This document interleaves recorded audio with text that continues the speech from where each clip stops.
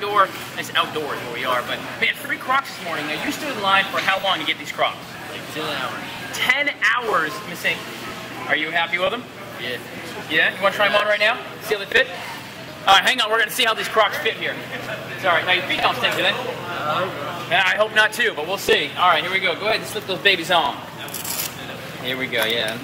This is fun. See, the deal is the first 100 people through the door this morning as they celebrate the grand opening got free Crocs. You see that? So funny how we weren't through the door that early. All right, here we go.